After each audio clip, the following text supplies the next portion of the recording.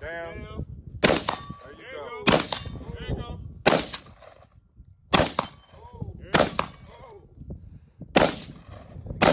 Welcome to another episode of Armed and Educated. It's your boy, Man with the Plan. And if you saw the first episode, then you saw it was just a basic disassembled 3-piece field strip for a Glock firearm. Well, this episode is going to be kind of similar, but instead it's going to be for an AR-15 rifle. So stay tuned. I'll do it in less than 5 minutes to show you how to break it down. That way you'll be able to clean and maintain your weapon. Let's get right to it.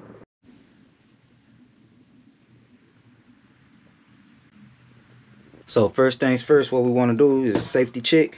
So we're going to drop our mag. And we're going to clear the chamber. Alright, we're clear. So now you want to look for these two pins. There's one right here. And there's one right here by the safety. Pin here. Pin here. I usually start with the one in the back by the stock and the safety.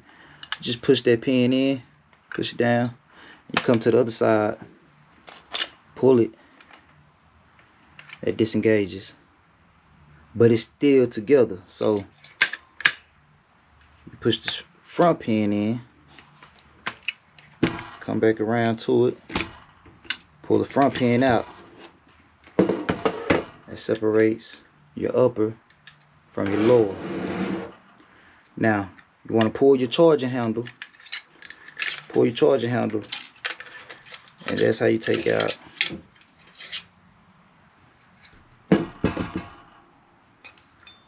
Now you have your bolt carrier and your charging handle. Simple. And that's how you clean and maintain your AR-15s. And to put it back together, I'm going to follow the same steps. I'm going to take your charging handle. I'm going to put it in. I'm going to take your bolt carrier. Place that back in. Push them in together. I'm going to take your lower. You want to start at the front pin first.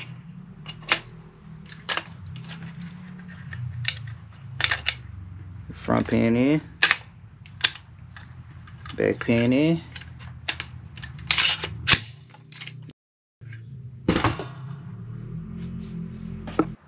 I hope the video was very informative. I hope it was helpful. If it was, like, comment, and subscribe. Also, go to the Instagram pages at More Defense and at Man with the Plan. Thanks for watching. Thanks for tuning in. Go check out episode 1 if you haven't already. And stay tuned, man. We'll be dropping more videos. We'll be dropping more range videos, more positive content, more how-to content.